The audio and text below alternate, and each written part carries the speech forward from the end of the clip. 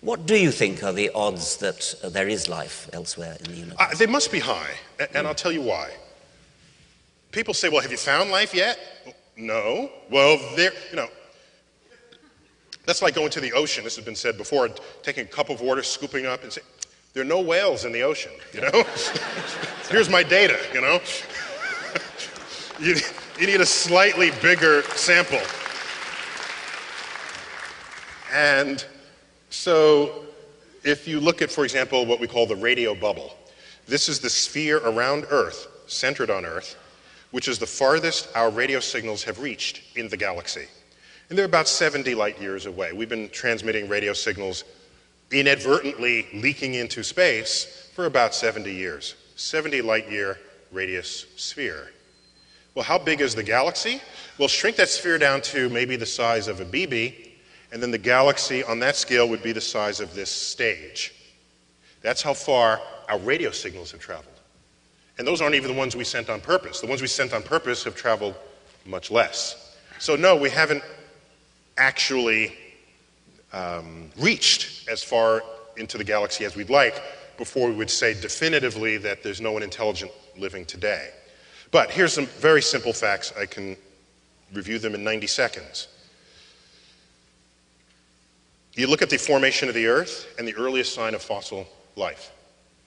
Subtract a few hundred million years at the beginning of Earth, when Earth was a shooting gallery. Earth was still accreting the birth materials of the solar system. It's hostile to complex chemistry over that time. Not fair to start the clock then. Wait a couple 100 million years, now start the clock, and wait around and see when you have the first signs of single-celled life. At most, 400 million years. At most. Earth has been around for 4.5 billion?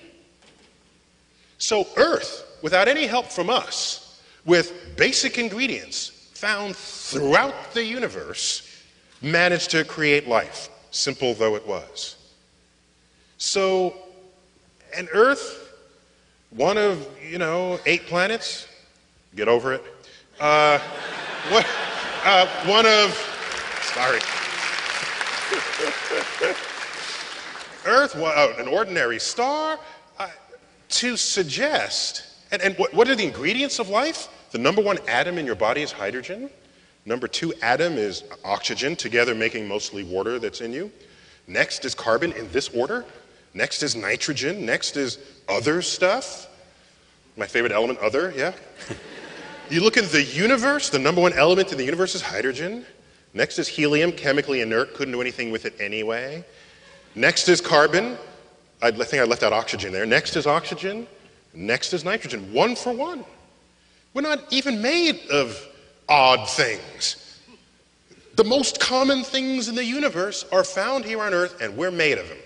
And carbon, one of the most chemically fertile element on the periodic table. It's not a surprise. We're carbon-based. Life is just the extreme expression of complex chemistry.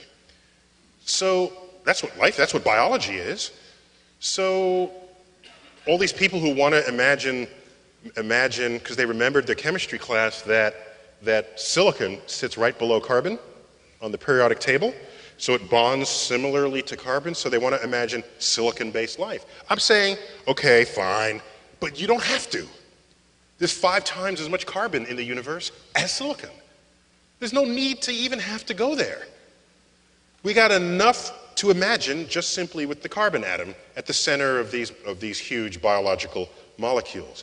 Point is, it happened relatively quickly with the most common ingredients in the universe. To now say life on Earth is unique in the universe would be inexcusably egocentric. Yeah, I agree with that. Oh, okay.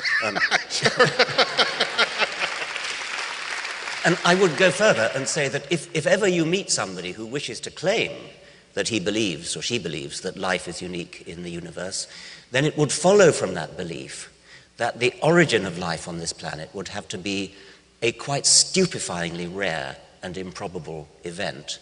And that would have the rather odd consequence that when chemists try to work out theories, models of the origin of life, what they should be looking for is a stupendously improbable theory, an implausible theory. If there was a plausible theory of the origin of life, it wouldn't be it. That's right, because then life would have to be Everywhere. Everywhere.